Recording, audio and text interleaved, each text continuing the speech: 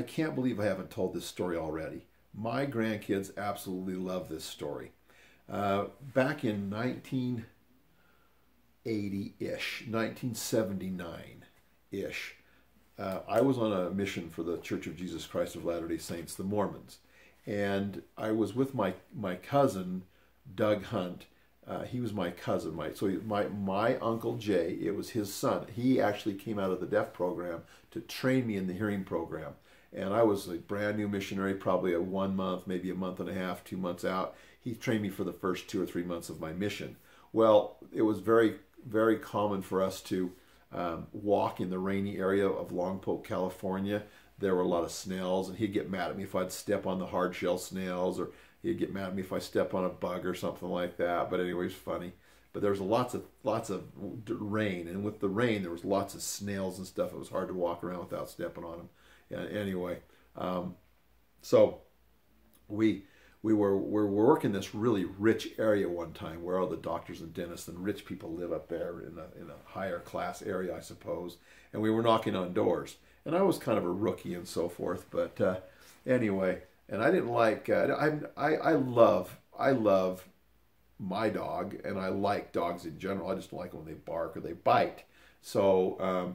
And I don't have anything against the people. I don't have anything against the dogs. But this one time, this is one of the other times, there's another dog story that I tell about Elder Arnold almost getting bit by a big bulldog. But anyway, on this particular situation, we were knocking on a really nice house. We were knocking on the door of a really nice house. And as we knocked, this poodle that was about, I don't know, it was a pretty good sized poodle. It wasn't a little tiny poodle. It was a pretty big, like a mid-sized, larger poodle. It came running to the door, actually running to the window. So the door was I was facing the door, and there was a window right here. And so, and we were there, and that dog started yap, yap, yap, yap, yap, and he was just barking like crazy, going nuts, I thought, man, I hope that dog doesn't come out and try to bite me.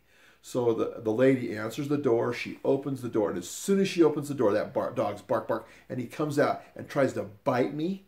And anyway, as he tries to bite me, he tries to bite my private area, and I hurried and backed up, and he bit and almost got my private area. I thought, you son of a bee! And as it landed on the ground because it jumped to get me, as it landed on the ground, I kicked that thing as hard as I could with my right foot. I kicked that thing so hard, wham! And up against the door it hit, and then it ricocheted into the house and went yiping down the hall. Yipe, yipe, yipe, yipe, yipe, yipe, yipe.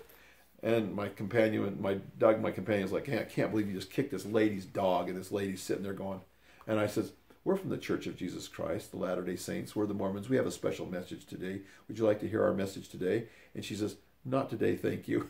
And she shut the door. I don't know. I hope I didn't kill that thing, but man, it about killed my children. Anyway. Luckily I have 4 kids, but that poodle almost got me to the point where I was unable to have kids. So poodles beware.